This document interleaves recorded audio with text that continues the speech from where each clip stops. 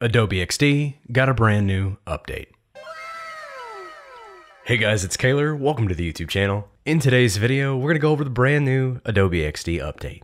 So here's everything you need to know for the October 2021 update. First up, we have Lottie Playback. This is a really big one because now we can use these Lottie animations in our designs and then transfer that to our app or website without having to create extra work for ourselves via prototyping. So to start working with the Lottie file inside of XD, we're obviously going to need ourselves a Lottie animation. If you're interested in creating Lottie animations for yourself, there's various ways to do that. I might make a tutorial on it, but today we're going to be using a plugin here inside of Adobe XD called Lottie Files. I'll show you how to install that right now. And if you need some Lottie files, you can go ahead and install the brand new plugin that released with this. It's the Lottie Files for Adobe XD, and you can get that for free. And then we can open that in Adobe XD.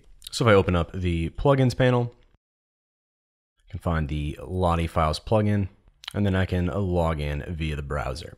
Once you log in, you just have to grant access, and then you get this nice check mark here. And you can head back to XD. And here we have the Lottie files that we can use.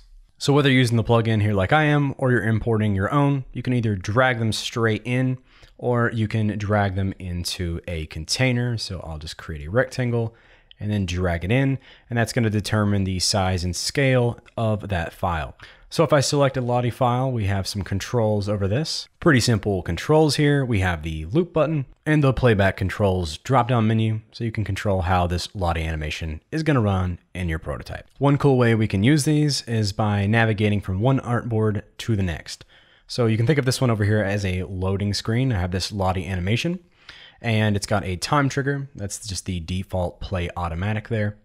And if I drag out a new wire, I have the option over here in triggers for end of playback.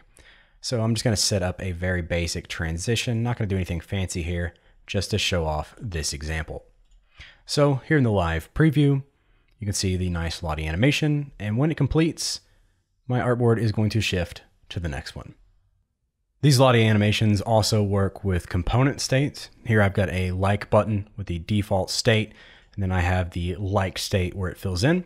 So if I expand the component, you can see I have this confetti animation in the background set to 0% on no playback. If I then switch to the liked state of this component, the confetti is at 100% and it plays automatically just one time. It's not going to loop or anything. So if I set this back to the default state and hit live preview, nothing's going to happen. And then when we select this, we have a nice little confetti, and that's the interaction. So these also work with component states as well. This next feature is video playback. I've seen a lot of comments asking if we could do this in the past, and now we finally can. We can now import and embed playable videos directly into our prototypes. So here I have my folder open, and I have this video that I want to add into this rectangle. This is the placeholder for this video. So I'll just drag that in and drop it into the rectangle. I've also tried adding a very large file, and it said 15 megabytes, I believe, is the cap for the video size. So you'll want to pay attention to that when you're trying to add one to your prototypes. Since I've dragged that into this rectangle, it's now a masked group since it's inside of that rectangle.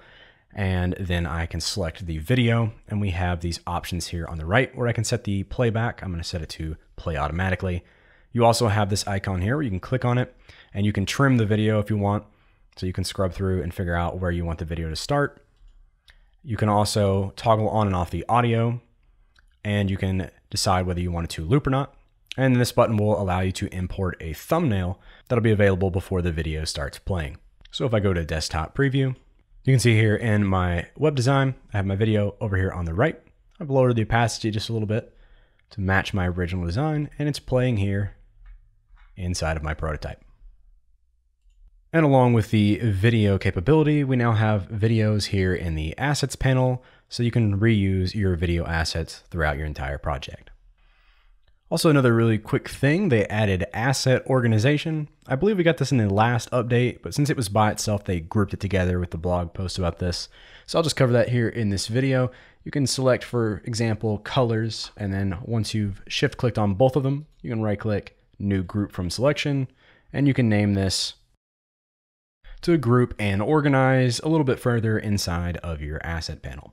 Another new feature is share to Behance. We can now share our prototypes directly from XD to Behance.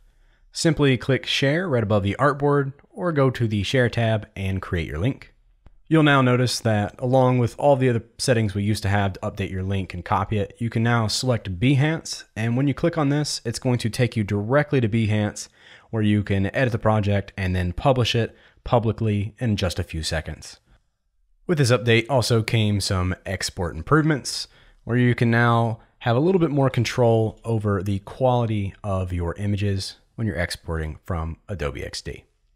And with that, that's everything you need to know for the October 2021 update to Adobe XD.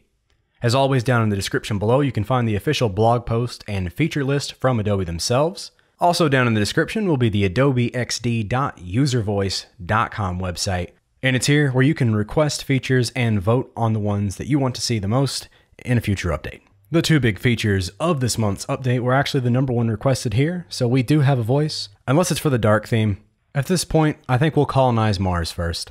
And that's going to do it for today's video. I hope you guys enjoyed and found this helpful. If you did, make sure you give this video a like, subscribe for more design and Adobe XD related content. And as always, have a great day, and I'll see you guys in the next one.